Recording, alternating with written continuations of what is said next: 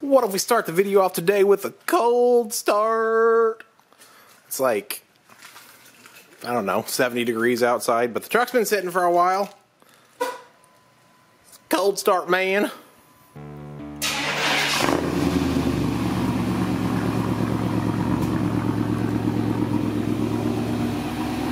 Woo, would you listen to that good old Vortex 350 purr, man.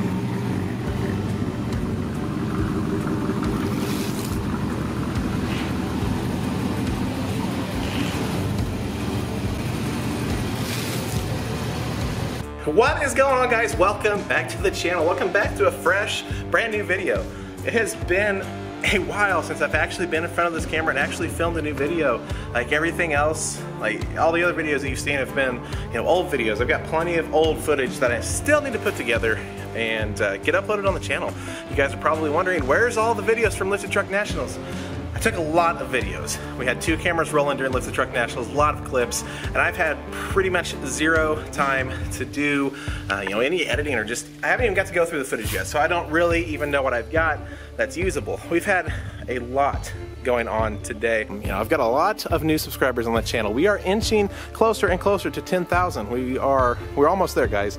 We've got like 900 more to go. We can do this. 10,000 by the end of the year would be absolutely amazing, and I appreciate all of your support, 100%. So what we're gonna do today, for all of you new subscribers and everybody else that's rejoining the video, rejoining the channel, is we're just gonna go over the entire truck, especially since the last video that you guys watched was the truck getting painted. We've still got the OBS Addiction first official meet that happened at Lifted Truck Nationals. We've got that to look at, as well as just Lifted Truck Nationals Day 1, Lifted Truck Nationals Day 2. All those videos will be coming very soon. Just like I said, time to work on videos is very, very slim for whatever reason, work, anything else that's going on. But let's go ahead and take a look at the truck. Here she is for those who have never seen the truck before. It is a 1997 Chevrolet Silverado. It does have the GMC front end, and I converted it to that basically because I think it looks a lot better, a lot more clean. But we'll go ahead and go over that, here in the video. But like I said before, if you have not seen the video of where we painted this thing, go ahead and click up above.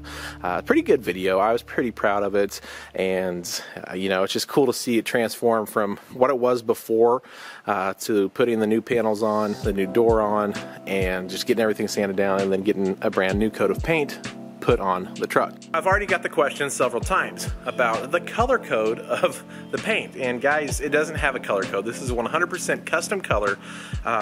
If you really want to get technical with it, it's a tri-coat paint job based off of just the regular GM Olympic White, GM Summit White. Of course, not all Olympic White and not all Summit White are the same. Throughout the years, there was all sorts of variations on how they mix that color, and some of it has more black, or some of it has more green, or less green, more white, whatever. So that's the biggest problem with white, is that it's really hard to match. If you remember before, before the truck got painted, I had several different pieces that may or may not have been different shades of white, just because that color is hard to match. But now we've got this custom color. We know how to mix the pearl and everything, so everything should be a dead-on match from here on out.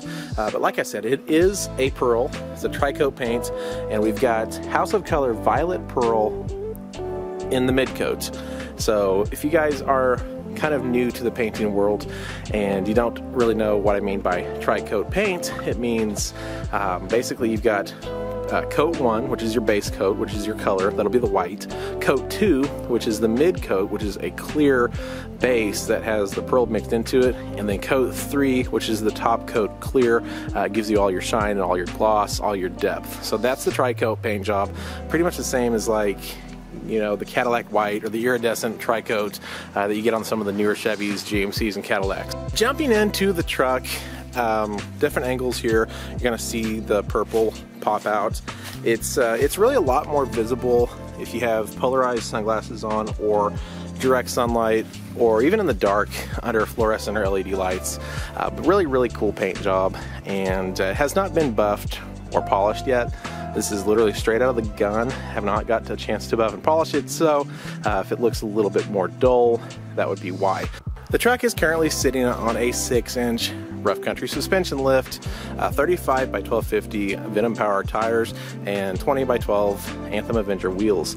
Obviously the lift kit is definitely subject to change because if you know rough country on these trucks, you know that they really just don't ride the best in the world. Even with the shocks that I've got Bilstein 5100 series shocks, and even then the truck just doesn't ride the best in the world. The angles aren't the best on the front CV axle and all that stuff, and you really just need to invest in a little bit more expensive lift. If I could do it all over again, start over with the money situation that I had at the time, I probably would have spent an extra couple hundred on a BDS or a zone lift, but we have rough country right now, and that's just going to have to work. If you guys could tell, the accent color on the truck is purple. I've got the suspension powder coated illusion purple, as well as the tow hooks, and that all ties in together with the purple pearl on the truck. Like I said in the beginning, the grill is a GMC grill, and the insert is actually a Tin Dust Customs mesh insert. It's fully metal, and you cut out all the GMC stuff, and this grill goes in place. Headlights and the parking lights are just eBay or Amazon specials. Just search up, chrome clear headlights K1500, and they'll pop up. But these guys are actually harder to find. They pop up on eBay every now and then, but these are actually frosted marker lights, pretty much the OE style orange but white, so it just looks really good on a white truck. Really good on any color OBS, honestly, but especially on a white truck in my opinion. And again, we've got the Bilstein 5100 series shocks, powder coated stock upper control arm, powder coated torsion bars, and Anthem off-road 20 by 12 Avenger series wheels. And if you guys are interested in any Anthem wheels at all, I've got a link down in the description that you can go follow if you want to purchase a set of Anthem wheels, tires, anything like that. Definitely use that link, and it's an affiliate link, so it kind of gives me a little bit of kickback and shows people that people are using my link to buy stuff. So moving on, we've got Boost Auto Parts tow mirrors color matched to the truck. Windshield is 18% full tinted, and the sides right now are 25, and the back is also 25. I would say the most commonly asked question on the truck will be about the windshield tint. Tint is pretty much the first thing people get done with their vehicles. At least it's the first thing that I do if I get a vehicle without window tint. But if you're starting out modding or building an OBS truck and people ask, what should I do first? Typically, throw some window tint on there and it'll make things look much better. Get rid of that fishbowl, black out your windows, make things look a lot better, give you some more privacy. And as far as the windshield goes, I'm not going to say that you can do it. I'm not going to say that you can't do it. It's not legal to do. So I'm not throwing it out there. I'm not just saying go tint your windshields, and then if you get a ticket, it's not going to be on me. So if you want to tint your windshield, that's all up to you. I enjoy it. I haven't personally had any issues yet out of it, but I do enjoy the tints. It helps in the sunlights, and I wouldn't maybe go as dark as 18% if I were you guys, but I can see just fine out the glass out at night, so it works for me. So you just got to do whatever it is that you prefer. And all the door handles on the truck are paint to match. They're smoothed, primed, and painted to match the body of the truck. Here you can see a little bit more of the purple pearl. I'm at a different angle. Sun's over there in the sky, so you can see it a little bit more. And if you guys are fairly old on the channel, been subscribed, watching videos for a while, I used to have the roll pan on the back. It was cool for a little bit, and I got rid of that and put a bumper back on it.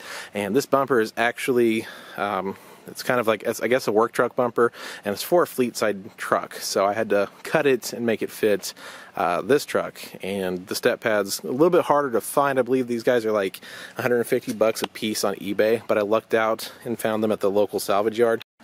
This step pad is just an aftermarket step pad, and these guys are also a little bit harder to find as well. I was literally freaking out for a second because I thought that was like paint peeling up, but I took this to the car wash last weekend and used that rainbow color, and it's just like leftover dried soap. So yeah, that kind of scared me just a second.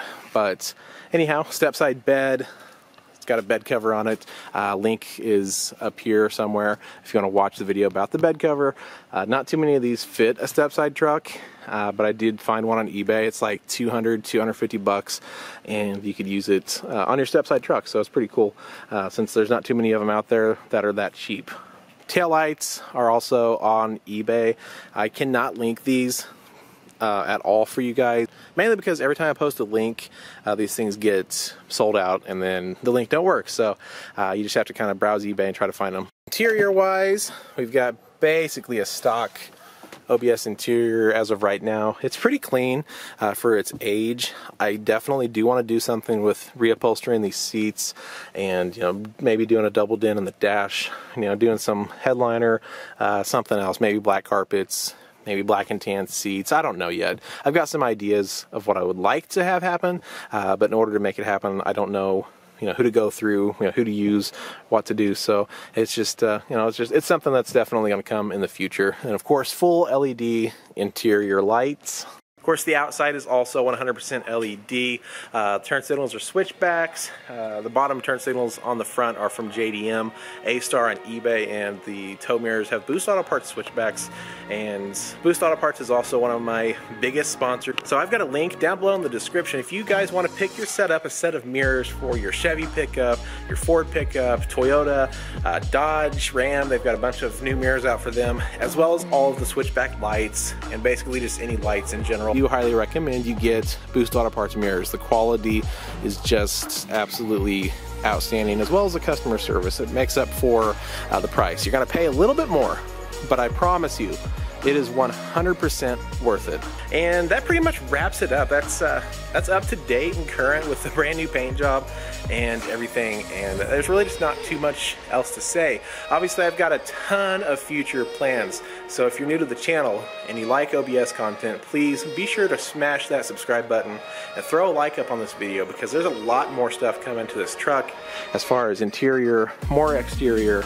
I'm planning a full engine build as well. Right now we just have the basic stock 350. I'm definitely planning an engine build for the truck, and I don't know what I'm going to do. I don't know if I'm going to do an LS swap or if I'm going to do something else.